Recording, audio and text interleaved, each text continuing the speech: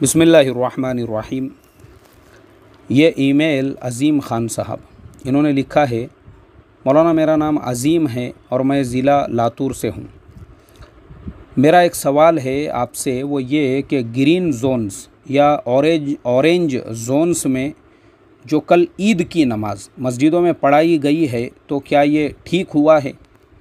दूसरी बात, लोगों में ये बात चल रही है कि अब तक मस्जिदें 2 महीने हो चुके हैं, कोई भी फ़र्ज़ या जुमा की नमाज मस्जिदों में अदा नहीं की गई।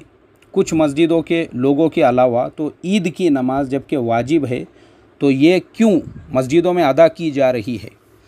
और लोगों में एक और बात चल रही है कि मस्जिद के चंदे या ज़कात के सिलसिले में नमाज रखी गई है, तो आप इस बारे में आपकी क्या राय हैं, हमें बताइए।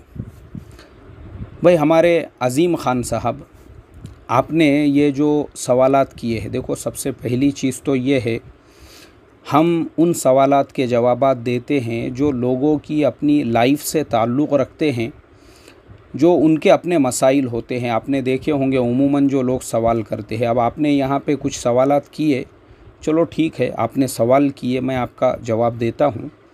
पहला सवाल जो आपने किए, ग्रीन्स और ऑरेंज जोन्स में जो कल ईद की नमाज़ अदा की गई है तो ठीक हुआ या नहीं हुआ, इस बारे में मैं कुछ भी नहीं कह सकता हूँ। उसका रीज़न ये है कि महाराष्ट्र गवर्नमेंट और हमारे मुल्क की गवर्नमेंट ने भी ग्रीन जोन्स के लिए, ऑरेंज जोन्स के लिए, रेड जोन्स के लिए बहुत सारी जो चीज़ें हैं उसमें चेंजेस कर दिए हैं अभी फ़िलहाल के लिए।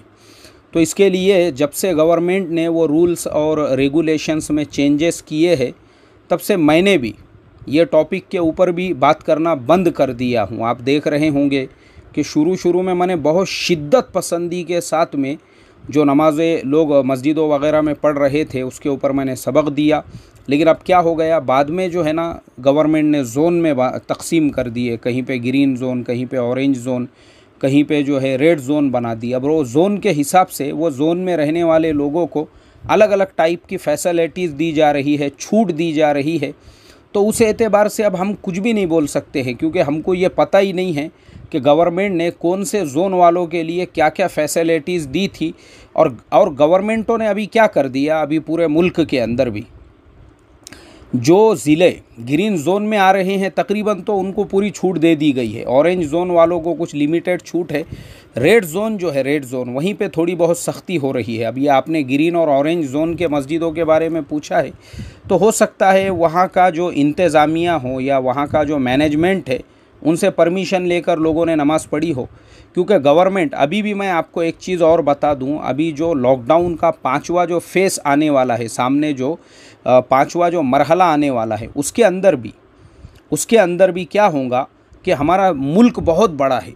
हमारा जो मुल्क है, हमारा जो है वो बहुत बड़ा है।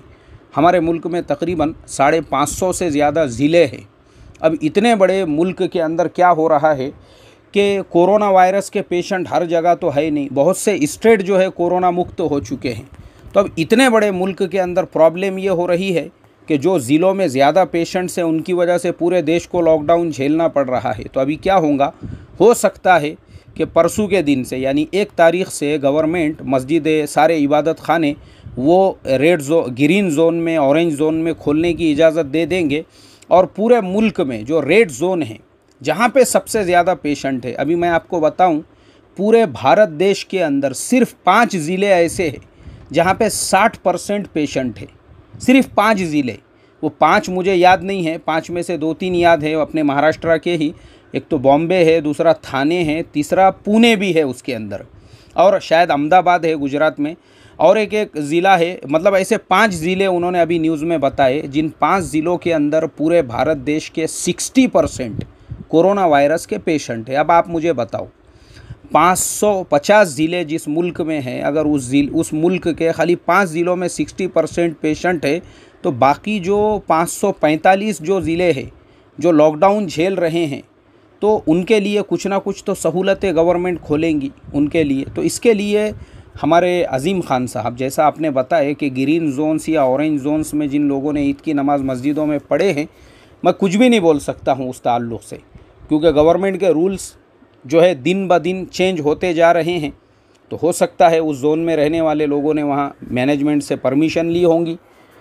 उसके बाद में दूसरा आपने ये कहा है कि लोगों में ये चर्चा चल रही है कि 2 महीने हो चुके हैं, फ़र्ज़ या जुम्मे की नमाज़ मस्जिदों में नहीं अदा की गई और उसके बाद में डायरेक्ट ईद की नमाज़ जो है मस्जिदों में अदा की जा रही है। तो देखो हमारे क्या नाम है आपका अज़ीम ख़ान साहब, ये मसला जो है ना, ये जो मसला है ये कुछ इतना ज़्यादा क्रिटिकल मसला या इतना ज़्यादा सीरियस मसला नहीं है कि जिसकी वजह से हम नमाज़ पढ़ने वालों को वहाँ पे ब्लेम कर सके। मस्जिद है, नमाज़ पढ़ने की जगह है। जो लोगों ने नहीं भी पढ़े होंगे, मजबूरी थी, गवर्नमेंट की तरफ से कायदा था, कानून लागू था, उसकी वजह से उन्होंने नमाज़ नहीं पढ़े। अब डायरेक्ट अगर ईद की भी नमाज़ वहाँ पे पढ़ ली है तो कोई हरज नहीं है, नमाज़ तो उनकी बिल्कुल अदा हो जाएंगी। क्योंकि जो लोगों ने घरों में पढ़े, जब उनकी नमाज़ अदा हो गई तो मस्जिद तो एक इबादत की जगह है, वहाँ पे अगर ईद की नमाज़ पढ़े तो क्या प्रॉब्लम है। वहाँ तो पहले दर्जे के अंदर जो है उनकी नमाज़ जो है वो अदा होंगी। तो इसके लिए, और दूसरी बात आपने लिखी है, और लोगों में एक बात की चर्चा चल रही है कि मस्जिद के चंदे या ज़कात के सिलसिले में नमाज़ रखी गई है, तो आप इस बारे में आपकी क्या राय है हमें बताएं। तो मैं ये कहता हूँ कि अगर ऐसा किया गया तो बिल्कुल सही किया गया है और बहुत सही किए उन मस्जिद वालों ने, अगर चंदे के लिए भी उन्होंने नमाज़ रखे होंगे तो।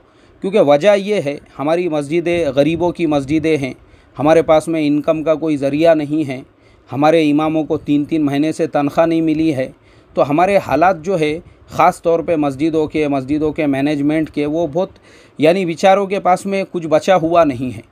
तो उन्होंने अगर ये सोचा है कि चलो ठीक है, ईद के वक्त में एक अच्छी खासी हमारी इनकम हो जाती है, मस्जिद का ताउन हो जाता है, तो बहुत अच्छी सोच है ना ये, इसमें गलत बात कौन सी है। बहुत अच्छा काम किया उन्होंने कि कम से कम बेचारों का कुछ ख़र्चा पानी जो है उसके ज़रिए से निकल गया।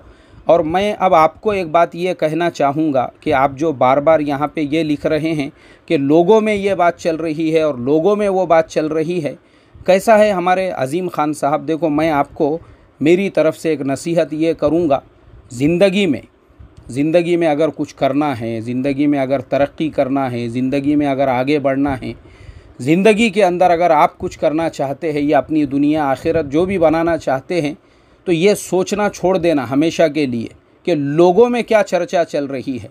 अगर आप लोगों की चर्चा पे ध्यान दोगे तो आप कभी भी अपना ख़ुद का कुछ नहीं कर सकोगे, आपकी पूरी ज़िंदगी इसी में चलेंगी। ये चबूतरे पे लोग क्या बोल रहे हैं, वो चबूतरे पे क्या बोल रहे हैं, वो मस्जिद में क्या चल रहा है, ये मदरसे में क्या चल रहा। तो इसके लिए ये सब चीज़ों से अपने आप को दूर रखने का, हमेशा एकसू रहने का, एकसू रहने का, अपने जहन को मुंतशिर होने से महफूज रखने का। तो अल्लाह से मैं दुआ करूँगा, अल्लाह तबारक व तआला अभी फ़िलहाल जो हालात हमारे पूरे मुल्क में चल रहे हैं, आफ़ियत का मुआमला फ़रमाएँ। और मैं उम्मीद करता हूँ इंशाअल्लाह कि जैसा न्यूज़ वाले बता रहे हैं कि 4-5 ज़िलों के अलावा पूरे मुल्क के अंदर जो है बहुत सारी राहतें दी जाएंगी और बसों को और ट्रेनों को जो है उन सब के सफ़र को आसान कर दिया जाएगा। तो मैं अल्लाह से दुआ करता हूँ अल्लाह ताला ऐसे ही आफ़ियत का मुआमला फ़रमाएँ।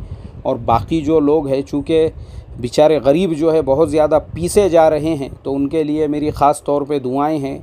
और मैं अल्लाह की ज़ात से उम्मीद करता हूँ अल्लाह ताला उनके लिए ख़ास तौर पे रोज़ी के रिज़्क़ के दरवाज़ों को खोल दे। आमीन सुम्मा आमीन। अस्सलामु अलैकुम व रहमतुल्लाहि व बरकातुहू।